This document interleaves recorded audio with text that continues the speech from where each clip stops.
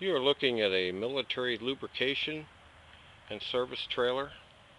It was once owned by the United States Marine Corps, and these were pulled behind trucks like this to, in the field, service all the military vehicles that needed grease and oil and gear oil and stuff like that. And in here is where the units are, where the oil is kept. I've got it junked up right now, but I'm actually doing some troubleshooting.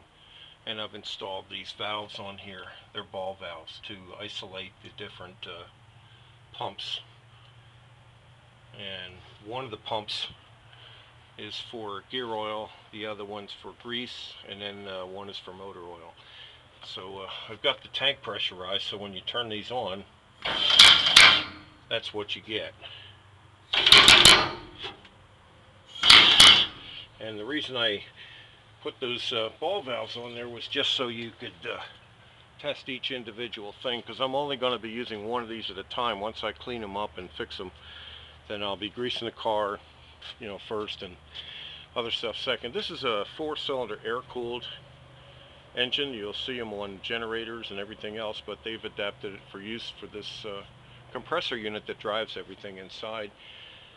And there's your control panel up here. And what I've done to get pressure in here, because I haven't started this yet, I'm running my my shop compressor in here.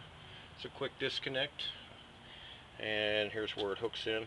This is a male to male lead-in hose that I've installed, and it works rather well. I just pump it up to 120 pounds and everything's fine.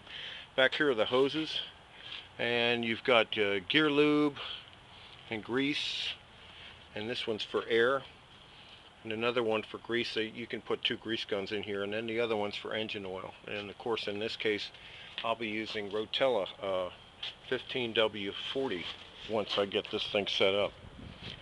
Over here, this is a transfer pump that you put in a 55-gallon drum. If you have like a large drum of oil, you can refill all of your reservoirs with that thing. And this is just some extra stuff I threw in here. You can see on the gauge there, I don't know if you can or not, but that's about 100 pounds of air right now. And that's the large compressor that runs this thing. And then we've got the 900 by 20 military tires that'll actually fit on my truck, and these are going to go in my truck. I'm going to put the garbage tires on this because this is where it's going to be. Very heavy duty unit, weighs about almost 6,000 pounds.